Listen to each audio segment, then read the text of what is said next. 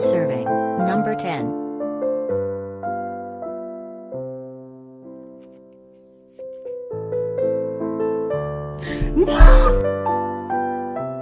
Alright guys, let's talk about Georgia Tech's waitlist, particularly for the OMSCS program. So that waitlist can get pretty long, and sometimes you need a class to finish your specialization or just one that you're really interested in, and you're on the waitlist. So I'm going to show you guys historical statistics on how likely you are to get into the class based on what position you are in the waitlist. Now, these are facts, so this is helpful to you to understand where you might get into the class or where you might want to try a different class for that semester. That being said, I would highly recommend if you ever really need a specialization class to finish the program, you email your advisor, which I'll link down in the description below. Let's get started. Alright, so I will link the school doc in the description below. But basically, it'll show you historical data on which classes had how many people on the waitlist and how many actually got in.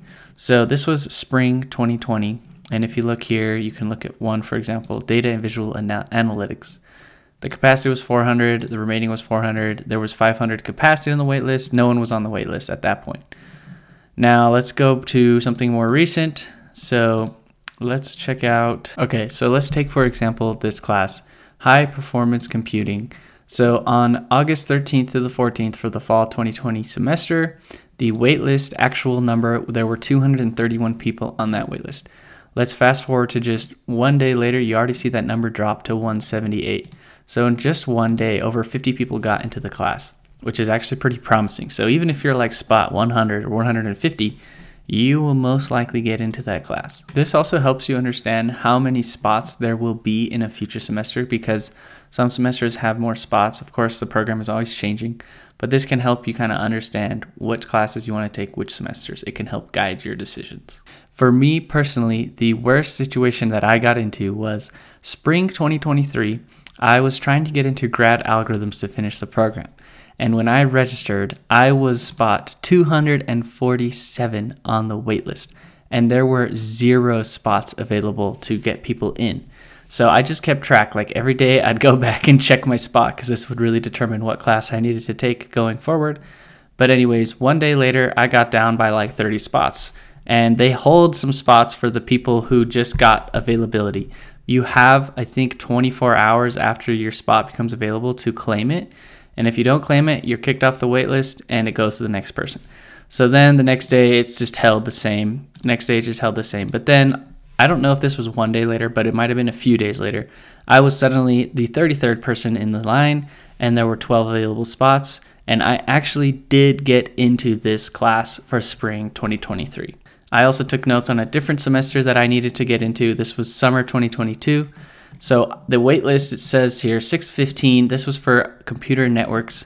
And let's go down here. I don't think I kept track as well as I did for that other one, but I did get into this class. So I'm almost certain that I was 615 on that waitlist, and I still got into the class for the summer semester. And then finally, here's another one. This was spring 2022. I'm not sure, let's see. I'm not sure which semester or which class I was supposed to be taking this semester. But at one point I was spot 139, and I did it the reverse. There was 11 spots and I was 139. Then there were 12, then there were 14, yada, yada, yada. And it kept going up in number of spots available and down in what position I was on the list until finally I got into that class. So let's recap. First wait list time for me, the worst one was 247. I still got into the class. A different one supposedly was 615. That might be different. I'm not quite sure. But definitely when I was 139, I still got into that class. So this is a good way of just measuring your expectations, because yes, it can be tough to wait and just see if people are going to drop the class or change or whatever, but have hope, because look at these statistics. Based on these statistics, you can most likely still get into the class that you need to get into, even when it's at 250 people.